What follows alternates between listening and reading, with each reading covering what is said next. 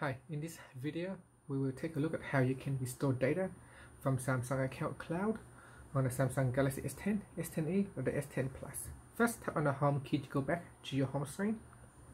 Then swipe down and tap on the settings icon. Next, tap on accounts and backup. Then choose backup and restore. Next, tap on restore data under the Samsung account section.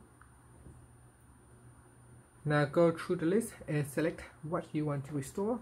By default, select all is selected, everything is selected. So you can select all, and then everything down here is deselected, and then you can go down here and select individual items of which you want to restore. If you want to restore everything, then select all, and then tap on restore, and then tap on it says you need to install your backup apps to restore your apps in home screen. So tap on install, and then the restore process will begin. And that's it. Thank you for watching this video. Please subscribe to my channel for more videos.